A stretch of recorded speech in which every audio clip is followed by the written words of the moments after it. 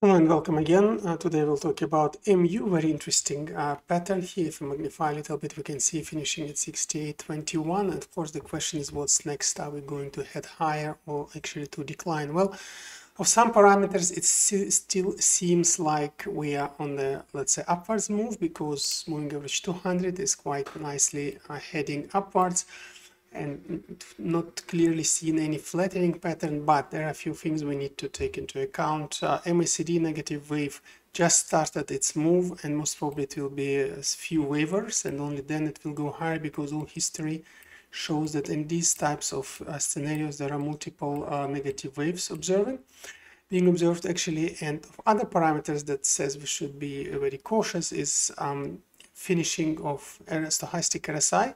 It's quite tricky here. The first bounce on the bottom usually is false, so we should have a couple of bouncings and only then go higher, if any. Similar situation observed here, for example. And this means we might actually rather continue lower of lines and levels, thinking here is one resist line, although we just slightly touched previously, but it looks like it worked indeed.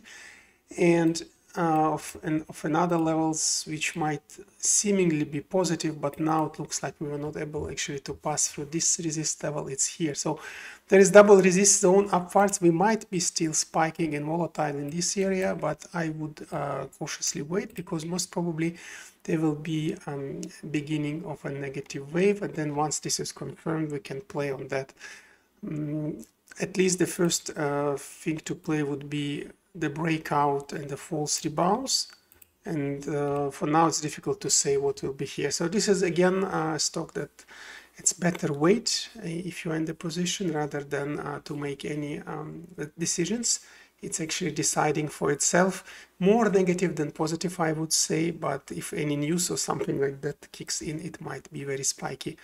Overall, from technical point of view, it's more negative than positive.